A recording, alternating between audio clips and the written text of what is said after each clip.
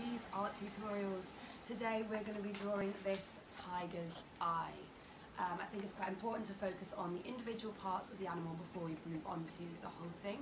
In another video I will be doing an entire drawing of a tiger, but for now we're just going to be working on the eye so that we can get the details right. We're going to be using coloured pencils.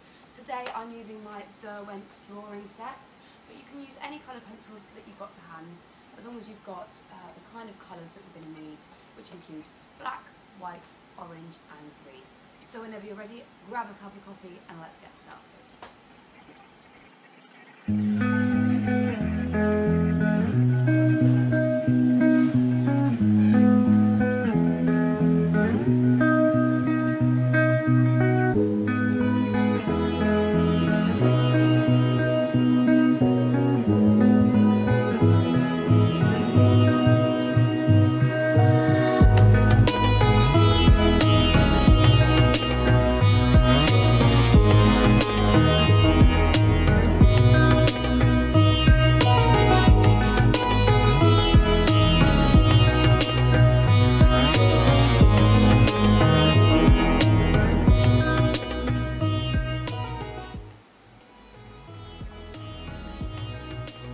So as you can see, the first thing I'm going to do is sketch out the eye in pencil.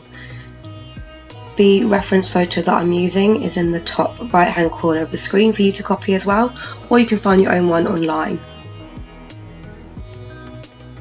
So I'm just mapping out the basic shape of the eye and the surrounding fur using a pencil.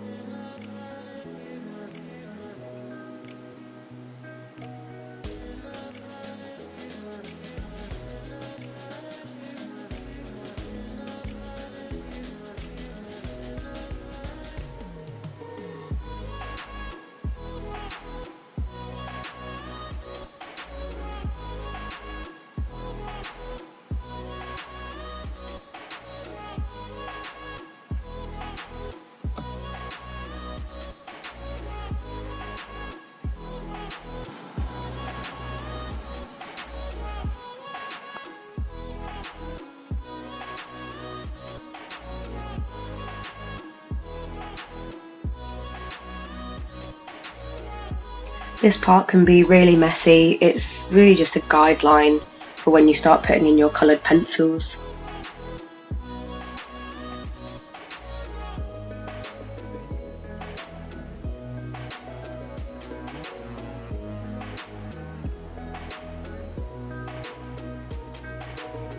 Putting in the iris there and then marking out a little section that's going to stay white where the light reflects in the eye.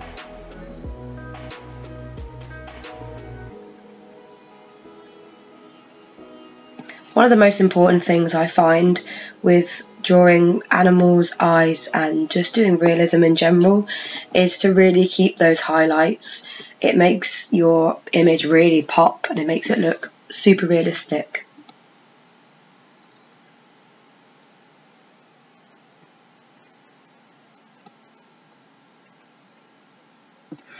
So the next thing I'm going to do is rub all of that out so that you can only just faintly see it, so that you don't get some really strong pencil marks that come through when you start putting in your coloured pencils. So just go around with the rubber and make sure that you can only see it lightly. Here's my Derwent drawing set. I'm going to start with the darkest colours, so I'm taking my chocolate pencil, which is a really super dark brown, and I'm going to fill in the darkest areas of the eye.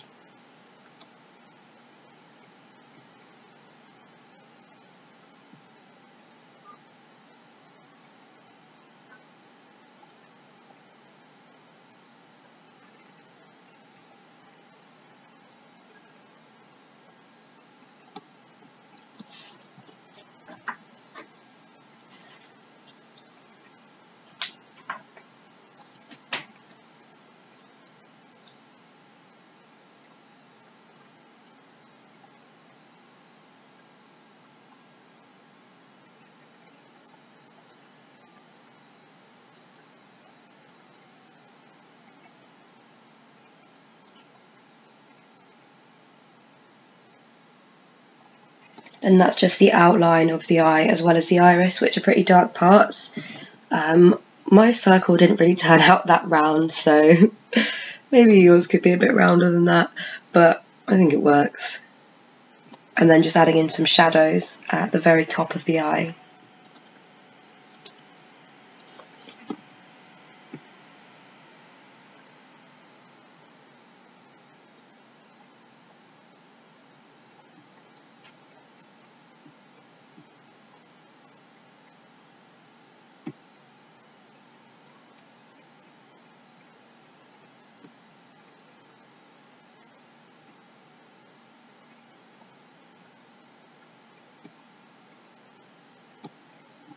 And then colouring in just beneath the eye as well, where there's that black section. I do start off pretty lightly, although I do fill in the dark areas first. I always go in quite lightly, so that if I do make a bit of a mistake or my proportions aren't quite right, I can always change it later when I add in more colours.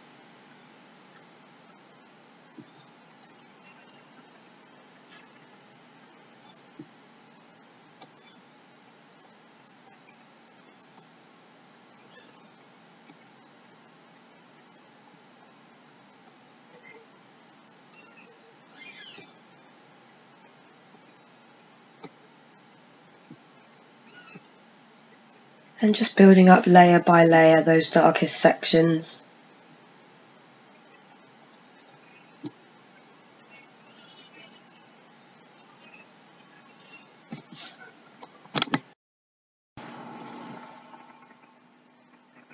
Okay, now I'm going to change colour and I'm going to pick my sanguine, which is like a dark orange sort of colour. Make sure that your pencils are super nice and sharp. Just so you can get loads of proper fine detail in there. And I'm going to start going around the outside of the eye.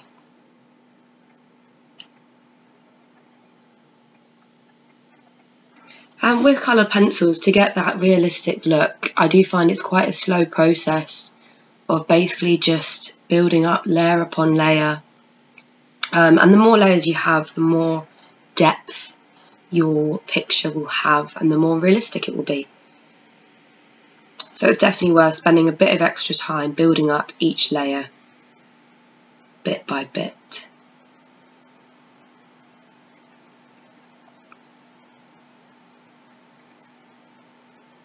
Drawing in those tiny little details that you can see on the eye. Again, that's kind of like a background layer. Once all the layers are on top, they should just sort of shine through from the back. Putting in my brown ochre now, which is a yellowy brownish colour, and blending out that orange.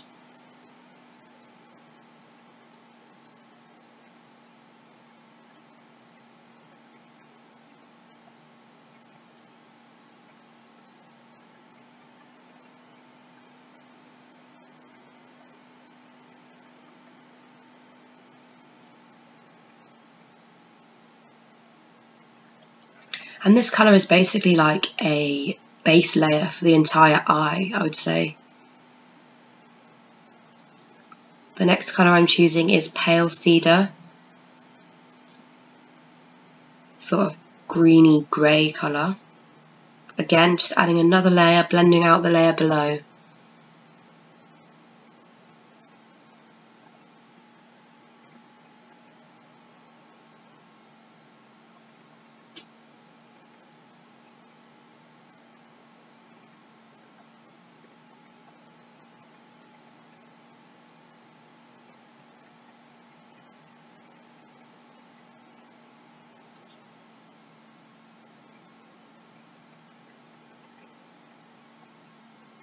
Swapping back to the chocolate for the dark colours and now switching up to the white.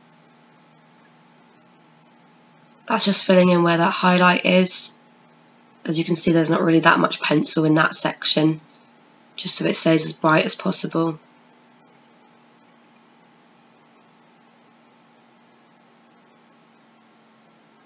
White is always a great colour for blending out as well. Seems to just make everything kind of come together.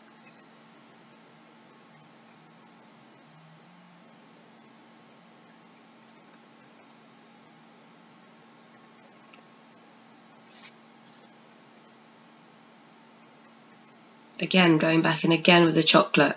Around this time you can just sort of start switching up your colours so that you keep adding layer upon layer. Again, I can't stress enough the importance of doing layers with coloured pencil drawings. It really is the kind of the big secret and the secret ingredient for having really good drawings. Olive Earth is another kind of greeny colour, a deep green.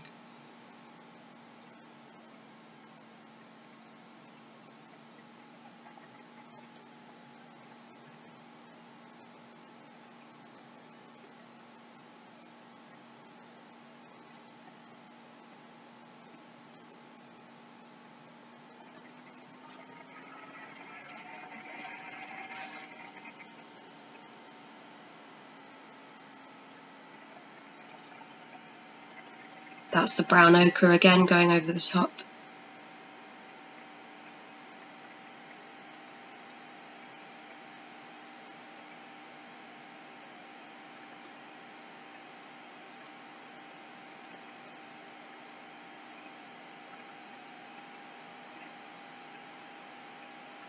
The next colour I'm using is Sepia Red, which is a brown colour, kind of like a medium brown.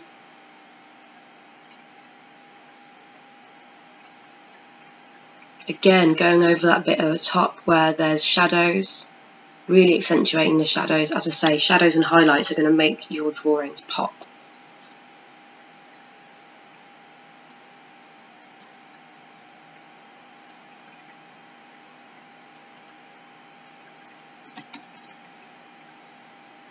I felt like the brown ochre was perhaps a little bit too brown for the eye, so I decided to just add a bit of a brighter yellow to blend out those sections. By this point it's on top of so many layers that, you know, it's not going to be super bright, but it should add a little bit of lightness to the bottom of the eye. And I think it does make it look more 3D actually.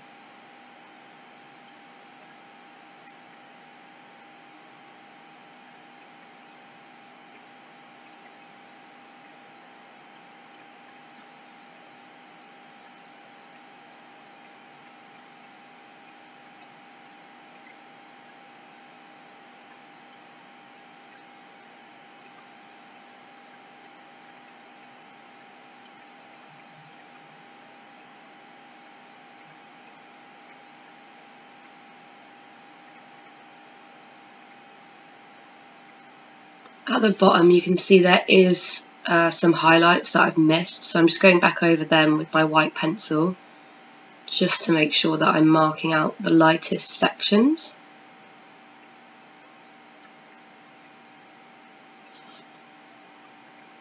Now you've got those little lines that come out of the iris. They look kind of weird at the moment, but they look a bit like a spider. But once everything's blended out, they'll fade into the background and they'll make it look really, really realistic. So yeah, going in with my black here to really darken up the middle. See, that already looks so much better. Going around the outline again, we already marked these sections out with our chocolate pencil, but we're going to go over it now with the black, and you can see how much darker that is. Really, really accentuates the other colours in comparison.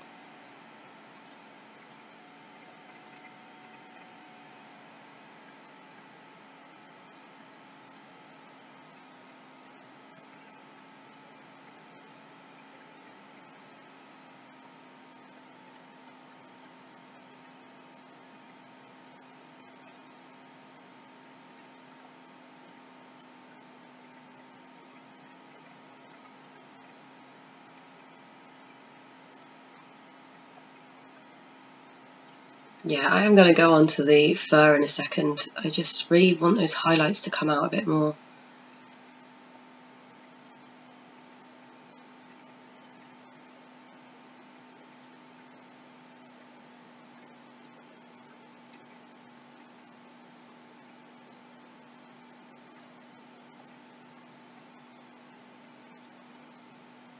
As you can see at this point, I'm literally swapping from pencil to pencil.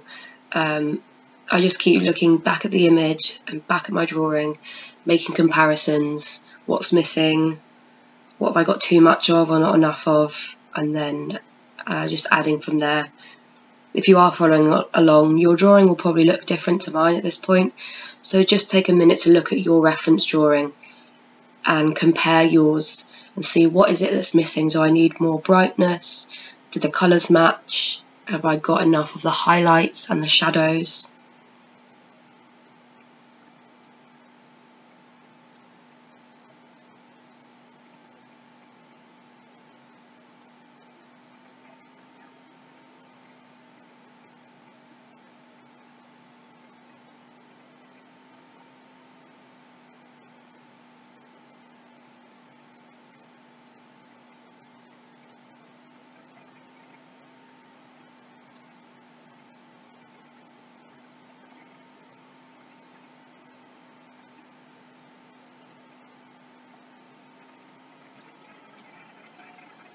And it is just going over and over, putting in those tiny details that will make a massive difference.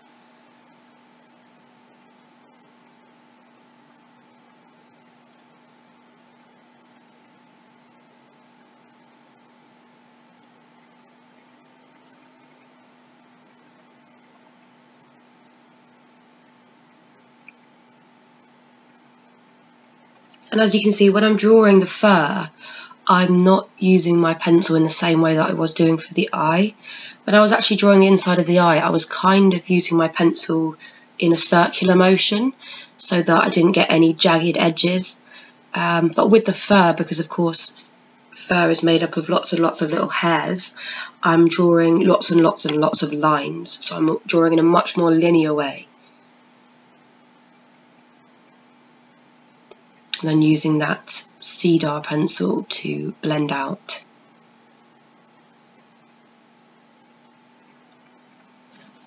Again, it's really important to keep your pencil sharp, especially for the fur, so that you can make out the individual hairs. Just makes it look so much more realistic if you've got a sharp pencil.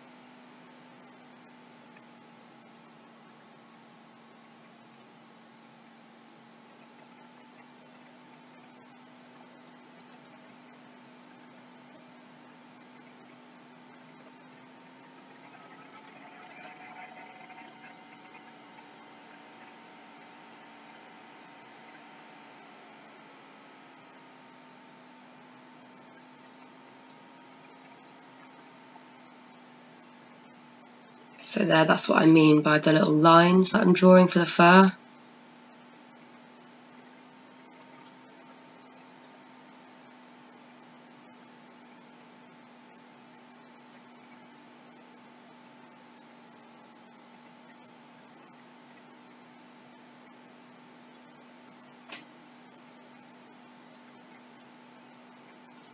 Then I'm going to put a tiny bit of ink blue in.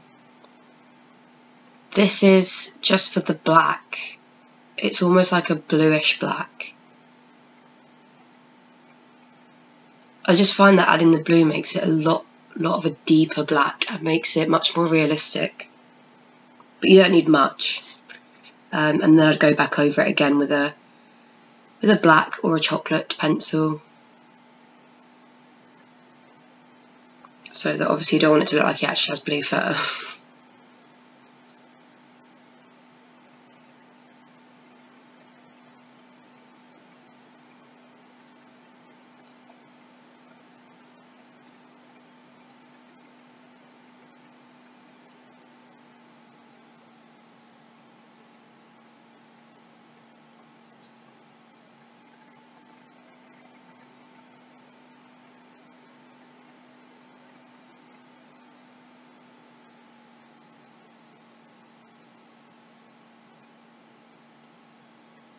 Again, I just keep noticing little things in the eye that I just keep going back to.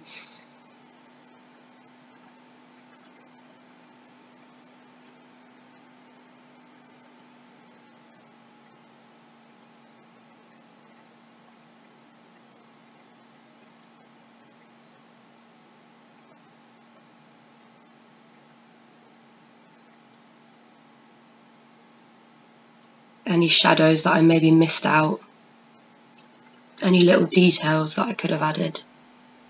I'm actually going to get my Faber-Castell little paint pen, I don't know what you call them, but you can use like a white gel pen or any kind of white pen that you've got, and just because a white pen is so bright in comparison to pencils, and if you do have a really bright highlight that we do have in this picture, it's a really good little technique. So yeah, I'm just going to fill in with that pen, as you can see, and then make sure you go over it, otherwise it does just look a bit artificial. But you can see that's already made it look so much more realistic. You can see the little hairs reflected in that highlight. Kind of the same, like on a human eye you get eyelashes reflected. It makes it look so much more realistic already.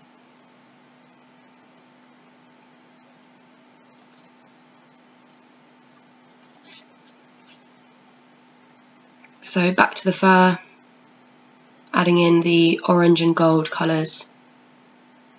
Loads and loads and loads of little lines. A couple blended into the black there.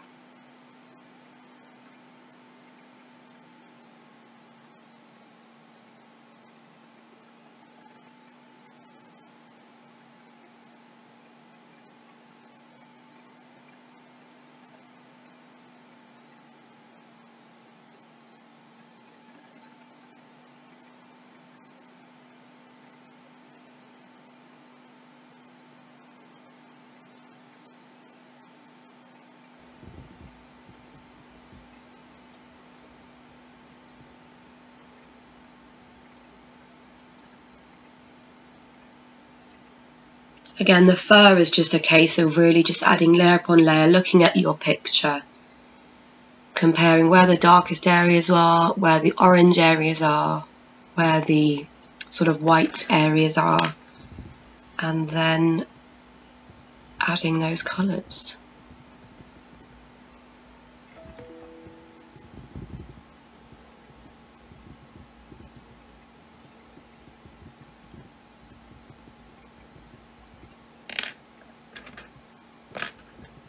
And these lines, you can do them really quickly, really like rushed, as long as they're all going in the right direction, because I know that drawing 100 little lines is very time consuming. As you can see here, I'm literally powering through. It's literally just to, as long as the hairs are going in the right direction, it's fine.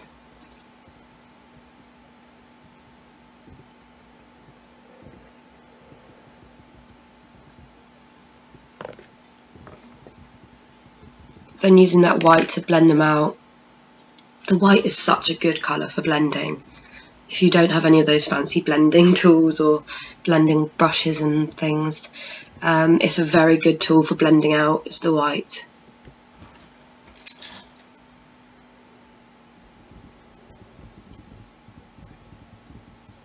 Just adding in a few different shades of orange and yellow, but I think that's nearly there.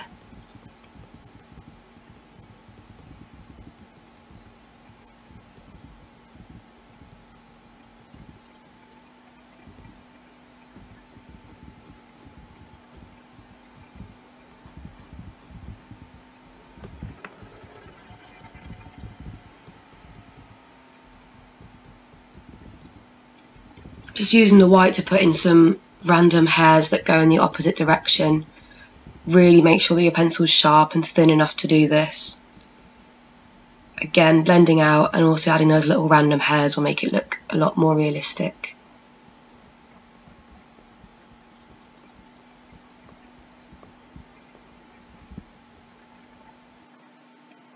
So there it is. I hope you've enjoyed.